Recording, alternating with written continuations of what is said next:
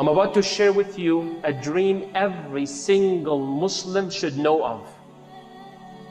A dream, ru'ya, which Muhammad alayhi salatu wassalam had. This ru'ya, this dream is found in Sahih al-Bukhari.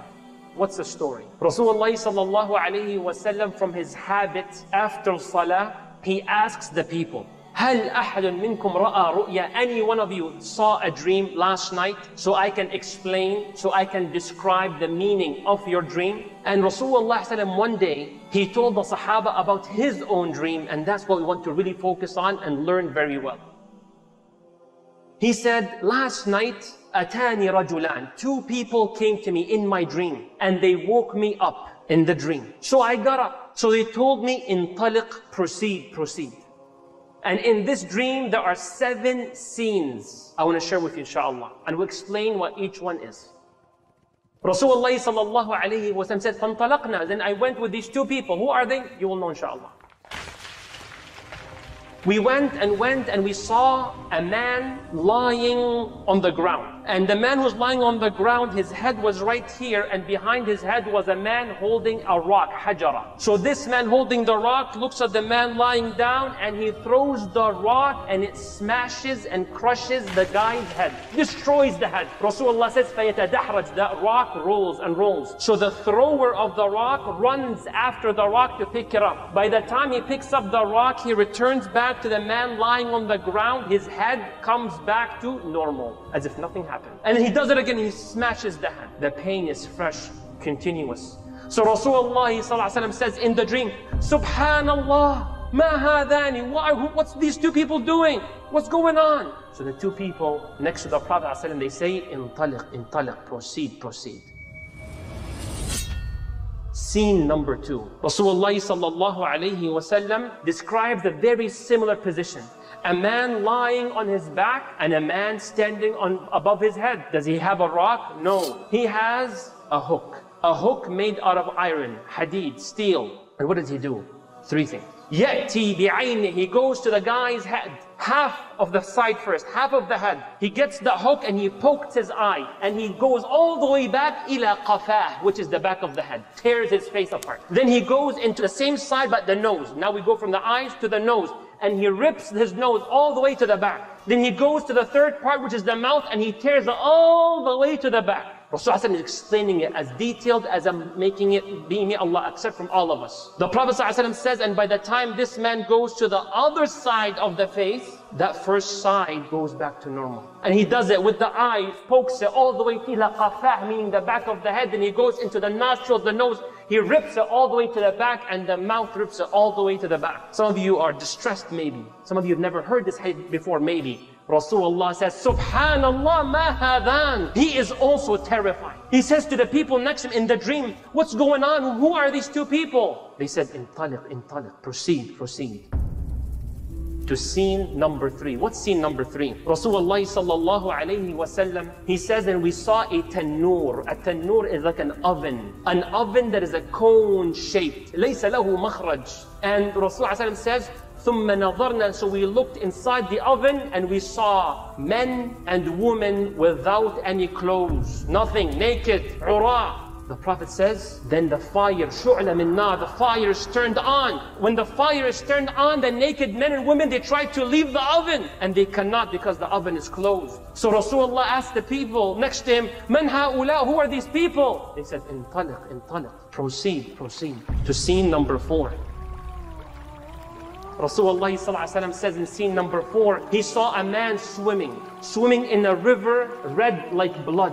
Nahar, ahmar kaddam. And as that man is swimming, there's another man standing on the shore or the bank of the river holding hijara, rocks. And when the man swimming, he comes to the edge of the river, he opens his mouth. And the one standing throws the rock inside the mouth. فَيَسْبَحْ وَيَسْبَحْ. So the guy goes back to swimming. Then he comes back to the bank, he opens his mouth. Then that man standing throws another rock. And he goes back to swimming and swimming. So the Prophet says to the 2 people, مَنْ هَؤُلَاء? What's going on? They said, انطلق, انطلق, proceed, proceed.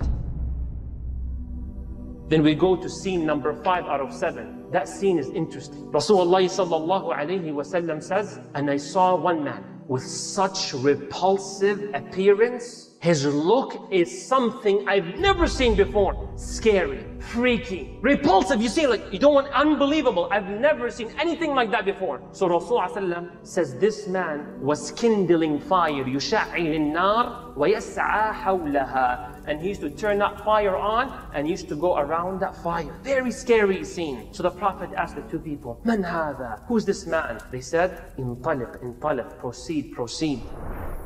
So they went to the sixth scene. What's going on here? Rasulullah sallallahu alayhi wa sallam, now he saw hadiqa, a beautiful garden with so much dense vegetation. Ay, alhamdulillah, now a positive, kullu positive, all khair inshallah. But the sixth scene is different than the previous five. Beautiful garden. He says, وَرَأَيْتُ رَجُلًا طَوِيلًا. I saw a man who's so tall. I can barely see his head for how tall he was. وَحَوْلَهُ. And around that tall man are so many children. I've never seen so many kids in these amounts in my life before. So I asked, what's going on and so on. But they never tell him what's really happening.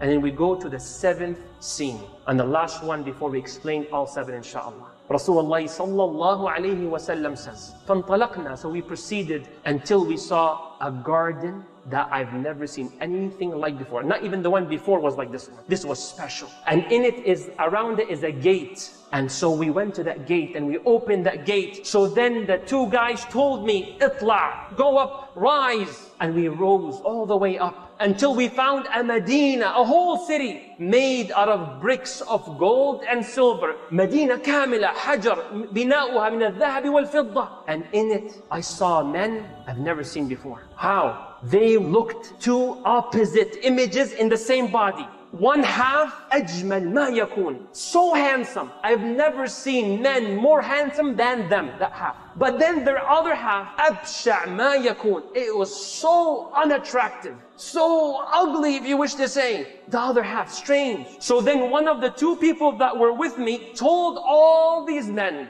jump into that river, jump into that nahar. وَالنَّهَرْ كَانَ أَبْيَضْ كَالْحَلِيبِ أو كَاللَّبَنِ. That river was so white. And they jumped into it. Rasulullah says, then when they left the river, they became all beautiful. Then one of the two people next to the Prophet ﷺ, they said, look. So the Prophet looked and it was a beautiful palace in the shape of like a cloud, كالغيمة. So they said to Muhammad ﷺ, هذا قصرك, هذا بيتك, this is your palace. So he said, بارك الله فيكم. Muhammad ﷺ said, may Allah bless you. Now get me inside it. They said, لا بعد, not yet. The time will come where you will enter that place. So Rasulullah ﷺ says, you made me see so many strange things today. Please explain. They said, now we will explain. The two people next to the Prophet ﷺ in the dream were angels. They were malaika. As for the one who was lying on the ground and was being struck by a rock that crushed his head, فَهَذَا الرَّجُلُ, this man used to read the Quran, but he abandoned it. كان يحفظ كتاب الله ويقرأ القرآن, doing great job, but he completely ignored the Quran. It's no longer part of his life. ولا يعمل به, and no longer applies its ruling. وكان ينام عن الصلاة المكتوبة, and this person used to intentionally, doesn't care, in missing salah. يا أخي, get up, put your alarm. No, I got exams, I got this. You intentionally miss salah? The Prophet says this man's punishment because he intentionally, yanam, used to sleep in and miss salah. May Allah not make us of that group. Ya Rasulullah, who's the other group? Group number 2 out of 7, Rasulullah sallallahu alayhi wa sallam says that the angels explained to him, the man who was lying on the ground and there was a hook ripping their eyes, their nose and their mouth were people. In the morning when they wake up, they would go out and start lying. Lying right and left. Kadhib, lying whether about jobs, about their lives, about their feelings, about what they did, about what they will do. Kadhib, lie upon lie upon lie. حتى تبلغ الكذب الآفاق, until they lie that one lie that goes viral. A lie that spreads like wildfire. That's the punishment of the liars. May Allah protect us. The eye, the nose, and the mouth. What about the scene, the third one, Ya Rasulullah, about the people in the oven? The two angels says, as for the naked men and women that you saw in the oven, they are az-zunatu waz-zawani. May Allah protect us. They are the ones who commit that major sin of fornication and adultery. May Allah protect us, Ya Allah. May Allah protect the elders and the youngsters, the men and the women, Ya Rabb al-Alameen. That's the punishment. And subhanallah, the punishments as you see them are similar to the sins that they committed. The clothes were off, the clothes are off. You went for that moment of 5-10 minutes and that fire gets turned on for 5-10 minutes. Allah knows best to burn them. May Allah protect us and forgive us all. Ameen Rabb al-Alameen.